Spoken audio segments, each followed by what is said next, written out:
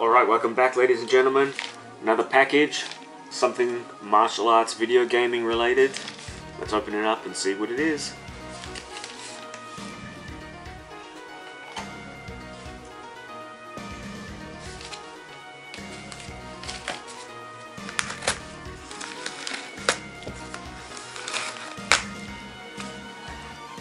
Okay, so this one's come all the way from the UK. Let's take a look and see.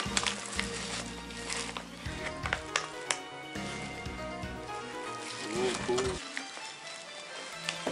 Whoa. Sweet. Okay, Bad Dudes vs. Dragonninja from about 1988, I think. Very cool. And what system have we got here? Commodore, the Commodore cassette. So this is a cassette game. Yes, folks, a cassette. Now we'll take a look at it in just a second, hoping it's in there. It looks like it is. So in the US, it was known as Bad Dudes. In Europe and Japan, I believe it was known as Dragonninja. And as you can see, it's got the small Bad Dudes logo here in the corner, just in case you didn't know what it was that you were playing. I guess just to avoid confusion. And as you can see here, it's quite a distinct sort of pack here. Not a CD shape and it's not a cassette shape. So again, this is something that's very hard to replace. Once it cracks, that's it. I can't get a replacement for it. So we're going to have to keep this in good condition. It looks in pretty good condition, so I'm quite happy with that.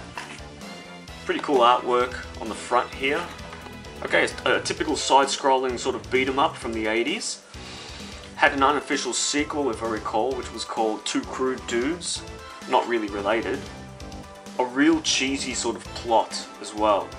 I think it's the president gets kidnapped by ninjas, and it's your job to rescue him. I think the story was changed slightly in Europe and Japan.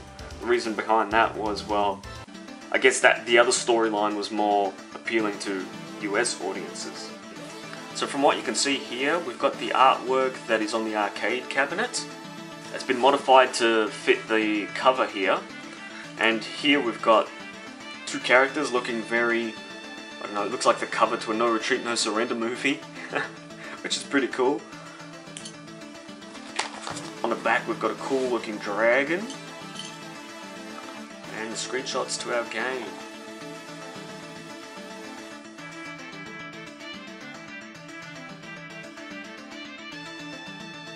Now I did own this originally back in the day. I owned this on the Amstrad CPC. The cover was pretty much identical as I remember it, but it was a diskette, it wasn't a cassette.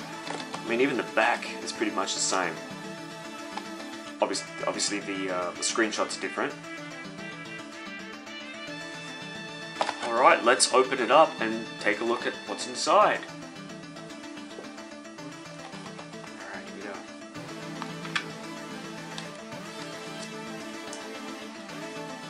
So, here we go. Our cassette. Here we go, copyright 1988. I was right, 1988. See, useless facts. Okay. See, this is this is how I used to play music for a very, very long time. One of these, folks. A lot of young people won't really know what this is, and the good thing about cassettes, if you remember back in the day, was you could just copy them, no problem. Now another thing that was always interesting to me was, because I never owned a computer system that used cassettes, so when I did see these in the shops back in the day, yes that's right, these were in the shops, I always wondered what would happen if you played it in an audio cassette player.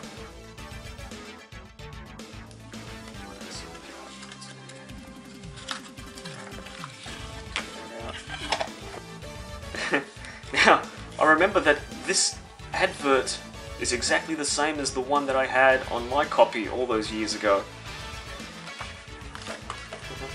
Very cool. Very cool. And at the time, RoboCop was a pretty new film. Yes, the original RoboCop. And it was massively violent. And I was always wanting to watch it, but alas, because of my young age, RoboCop was off limits. And Batman as well. Batman the movie was coming out around that time too. The Michael Keaton one. But didn't you like all these violent movies? All these violent movies that were coming out at this time, also being marketed to young children. We've got our booklets, our instruction booklets, or manual, whatever you want to call it. Commodore. Of course, mine originally said Amstrad. It's like the freaking map from Goonies. Treasure. Where do we get the treasure? Here. Alright, that's cool. Alright. Very happy with this little discovery, this little purchase here. So, yeah, that's our Dragonninja cassette game.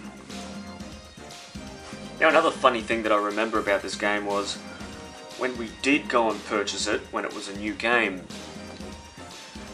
many eons ago, it was in a specialized computer store, because that's what computer stores were back in that day, a very specialized sort of store, full of snobs and pompous people that looked down on you because you didn't know stuff about computers. They brought this game out from the back. They didn't actually have a copy of the Amstrad version, which was the one that I was purchasing. They had probably this version or something like that, and they booted that one up instead to show me what the game looked like before we actually purchased it. And inexplicably, as soon as you turn the game on, it shows you a picture of Bruce Lee. So Bruce Lee has nothing to do with this game, but it was still cool, and of course you could market anything with martial arts and kung fu if you had a picture of Bruce Lee on it. And when the game was loading up, and it took a long time to load up as we stood there in the store, I remember the salesman, some young snotty-nosed guy, knew nothing about the games, and he says, Dragonninja, yeah, because that's one of the Bruce Lee movies. Is it? I don't think so. But he was pretty sure that it was a Bruce Lee movie, and that this was based on a Bruce Lee movie. It has nothing to do with Bruce Lee. Again, apart from the No Retreat, No Surrender looking sort of cover here. But yeah, that was a vivid memory for me for some reason. Another thing to take note of with this game is the hilarious sound effects.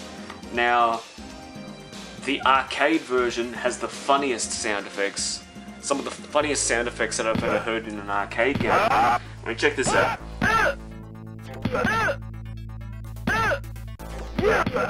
Is that hilarious or what? And the CPC Amstrad version that I had a weird sort of Aussie accent. Like this, check this out. Game over. So that was a bit of unintentional comedy with this game. Another thing to point out is that one of the bad guys, the bad guy on the first stage, is actually Karnov. Karnov had his own video game as well. So I don't know how he fits into the picture.